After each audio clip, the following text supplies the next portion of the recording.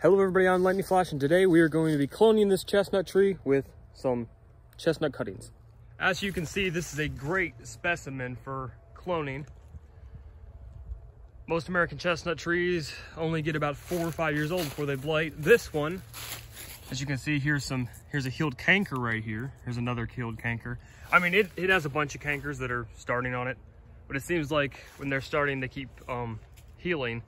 So this makes this a great candidate for cloning. And we could prove we won't be able to prove that this is blight tolerant by the cuttings. If the cuttings blight immediately, then we know it's just the environment it's in. Okay, let's get to it. It makes it a lot easier when you have someone to help you hold it. So we're gonna cut this off probably right there. You wanna, no, right here. You want a pencil size width, and you want one about 6 inches long. So that should do us 2 or 3.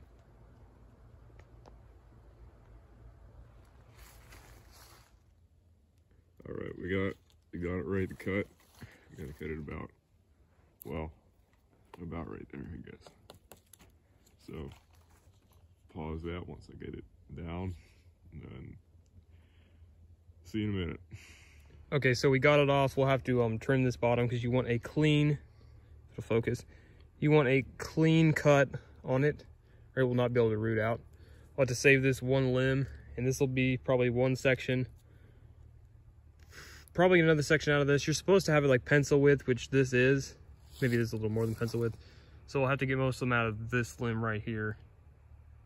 Probably get multiple out of this one. There's enough here to do probably 5 cuttings. This is the first time doing this. Hopefully this works, because this specimen right here is very, very good for cloning. So hopefully this works out and we can get more of these trees. I can't even get the tree in the frame. Hopefully this works out, and maybe we'll collect another few cuttings. I just wanted to one more time show you the tree in a full frame. Very, very, very, very rare to find one this size. I've said that in every video that I've talked about it, but I've never seen one this size in person, and most of you probably haven't either. That's why this tree is so special, and hopefully we can propagate some of the cuttings of it. Well, we got a lot of cuttings here. I didn't think these limbs are that big till we got them down. It said pencil size for the cuttings, but I think as long as you have growth from the last year, it should be fine. So we could probably get 10 cuttings off of this.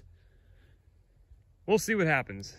Probably might be doing this all wrong, but hopefully this works, because I don't know how long that tree up there is going to hold out. Okay guys, so what we're going to do is we got our pots right here. We're going to take our cuttings, we're going to dip them in this rooting hormone, and we're going to stick them in the pots. So let me get this rooting hormone open, and I'll be back in a minute. Okay, so now I'm going to stick my cutting in some water. And now that it has some dampness on it, we're going to take it and get it in here. I'm going to tap it off. Should be good. Now I guess we're just going to stick it in like that, and hopefully that didn't take too much off. Now basically just do the same thing. I don't really see any knowns, whatever they're called, on these, so I don't know if these are going to do anything. The smaller ones seem to have a lot, but on chestnuts it seems to be harder than anything else, because these are what you're supposed to have, I think. If anyone can give me pointers in the comments below, please, because I don't know what I'm doing. If this works, it works. If it doesn't, it doesn't.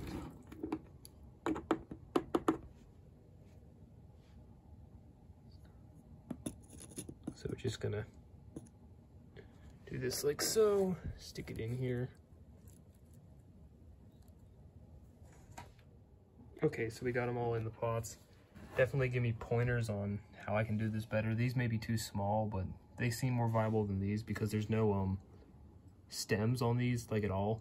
So I don't even see how you do it with chestnuts. Definitely give me pointers in the comment section below.